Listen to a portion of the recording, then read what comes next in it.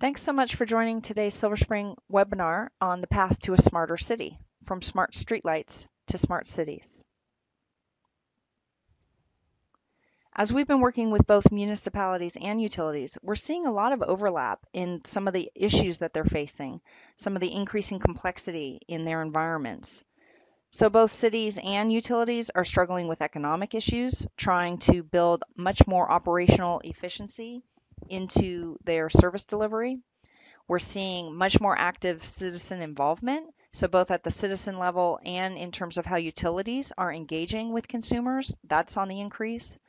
Both utilities and cities are dealing with increasingly stringent environmental regulations and looking to be better corporate citizens in terms of how they're treating the environment. We're seeing in a lot of areas a very big focus on carbon monetization, with municipalities needing to meet specific carbon reduction goals and doing carbon monitoring in various parts of the city to try to understand what those levels are. And so we're seeing a lot of overlap between the kinds of issues that they're struggling with and a lot of common goals in how they want to approach next generation services. We're just in the earliest days of a very interesting convergence. So utilities have been building smart grid platforms for some time, looking to build a common network to unify their infrastructure and connect out to homes and businesses throughout their service territory. At the same time, we're seeing the emergence of smart city platforms, and again, a unifying network to link citizens and a whole variety of services and tie that in with municipal government. The interesting convergence is the opportunity to have both smart grid platforms and smart city platforms taking advantage of common infrastructure, leveraging a common network, for example, and also perhaps where possible, taking advantage of common software to drive a whole host of interesting services.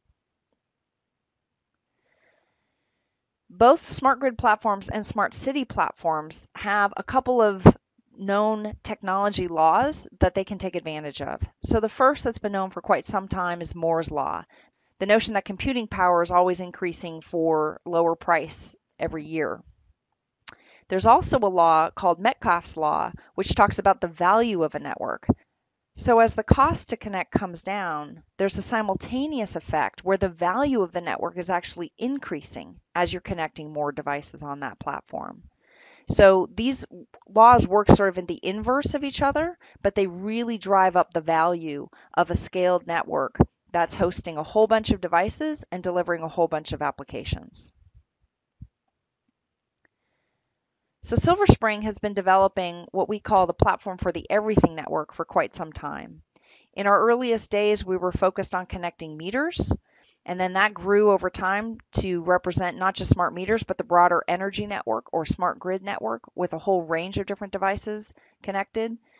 The US has led the wave, but a whole bunch of international communities are now also rapidly building out energy networks. And this is quickly transitioning to smart city networks. And so we're seeing a whole host of other kinds of devices and technologies that we can bring together to make cities more competitive. And all of this is moving toward the path of the Internet of Things. Silver Spring likes to talk about it as the Internet of Important Things, but bringing together a whole host of devices connected on a large scale, ubiquitous network, and delivering rich data. One of the early interesting devices that we're focused on in moving into smart city networks and eventually the everything network is the focus on streetlights. So why is it interesting to network streetlights? What are some of the drivers to do this, and how does this become then a foundational building block for a smarter city?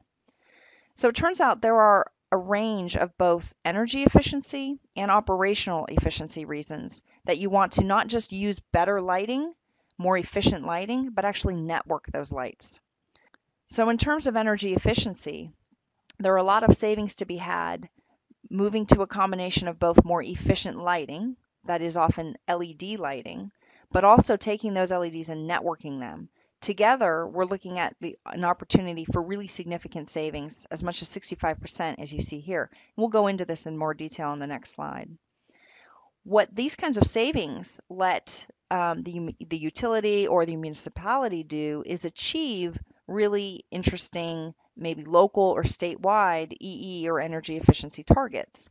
If they can reduce their energy use from, again, more efficient lighting and better control of that lighting, then they have an easier time meeting those targets. This is really fundamental to places that are subject to carbon monetization, where cities are already subject to either carbon limits or the need to reduce their carbon footprint over time. In addition to the energy efficiency opportunities, there is a whole host of operational efficiency opportunities, and these are mostly derived from networking the lights. So it's not just about getting a more efficient bulb in place, but also networking that for control. And one of the big sources of savings is in maintenance savings. So the opportunity, there's a lot of cities around the world that actually do nightly truck rolls to look for lights that are out or lamps that are out. You can avoid that, understand what's going on from an outage perspective, and bring the right equipment to the right job when you do need to perform maintenance, when you can network those devices. Better control over lighting also has a lot of other positive effects for the community. Increasing the safety in the area is a big deal. So there's been a direct tie between better lighting, more consistent lighting, and controlled lighting with a reduction in crime. It's been estimated to be as high as a 10% reduction in crime if you can ensure that the lights are consistently on and public venues are well lit.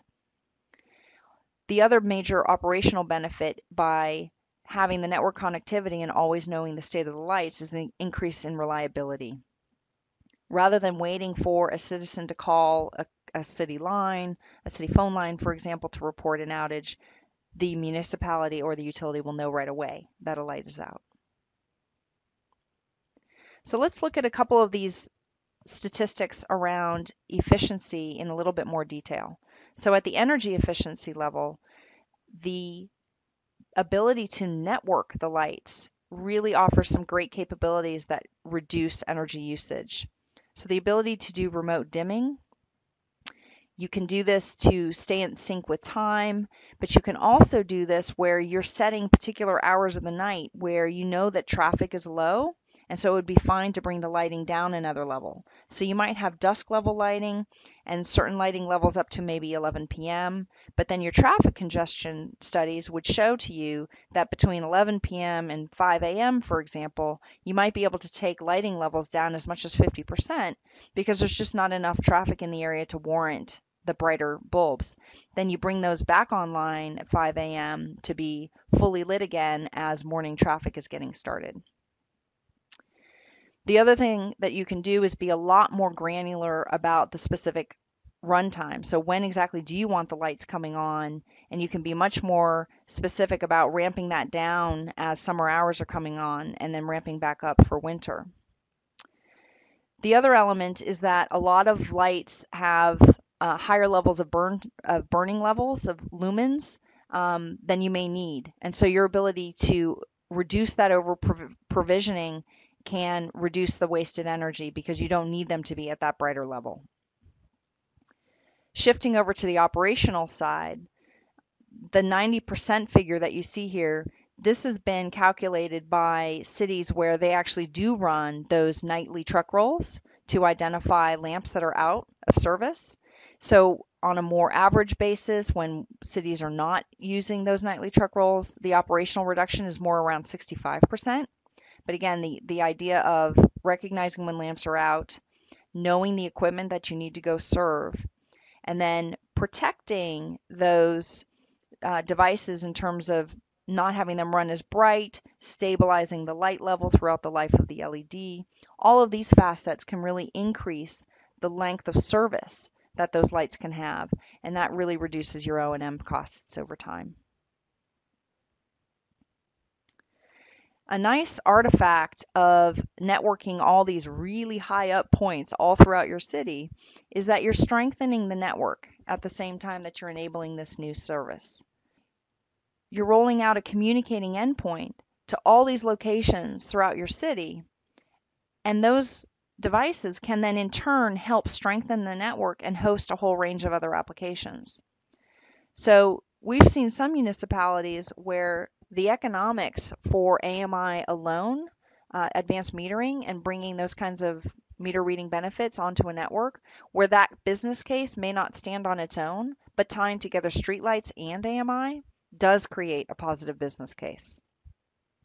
But there's a whole other range of applications that this strengthened network will serve. So in the utility world, things like demand response, where you're managing peak load, that's greatly enhanced with a stronger network with more communicating endpoints throughout the infrastructure. And then within the smart city, having public charging of EVs or electric vehicles, for example, another way where building out the network is offering infrastructure for additional city applications. Managing traffic lights is another great example. And again, you're talking about an endpoint nice and high, building that network out in a broad array throughout your city. So just as Silver Spring has brought the notion of multiple smart grid applications onto the smart grid and a common network, we're applying the same philosophy to smart cities. Build a common network on which you can run multiple smart city applications. You're going to get a much greater return on your investment, and all your future applications will roll out more quickly and more cost efficiently. We see smart lighting as just the beginning of a whole range of smart city applications. So there's a lot of different aspects that different cities are pursuing, but there's surveillance technology that's going on. We're seeing those kinds of surveillance applications happening at both the video and audio level. There's all sorts of sensors getting deployed. We talked about carbon monetization and cities monitoring their pollution levels throughout the city. We're seeing that for not just pollution, but also noise levels and then water metering and all sorts of applications. We talked about the need for public infrastructure to support electric vehicle charging. There's also opportunities for communication networks and advertising panels to be leveraged where the city can get more information out to its citizens. Public lighting beyond streets, so park infrastructure and things like that, and having a lot of control over where you bring up lighting, following a given event, for example, you can really light up the areas leaving that venue so that it makes it really easy for the crowds to get to the areas they need to get to. And then traffic lights, another great application of networked infrastructure. We've seen cities, Vancouver, for example, during the Olympics with intelligent traffic control was able to support a doubling of its city ridership with one fewer bus than it typically had in service because they were able to implement intelligent traffic control. So just a whole host of applications that can come onto this common network when you build out that scalable, ubiquitous, high-performing network to serve your whole smart city. So we really see that network choice as the beginning point for charting a path to a smarter city. Rather than making a series of isolated decisions that said, well, what's the cheapest way I could network my streetlights? And what's the cheapest way I could network the surveillance system? Thinking about it very broadly and saying I'm going to make the right network choice from the beginning is really the better path for you because you'll be able to do a lot more on common infrastructure and you'll have much lower costs over time. When you're able to support multiple applications on that common network, every new application will be much lower in cost. And that'll be not just a capital implication for you, but also an operational implication because now you're just running one network with one security architecture and you're leveraging that cost across a whole range of applications. And at Silver Spring here, we're very proud of our heritage in delivering highly scalable, highly reliable networks. We've proven it in the smart grid.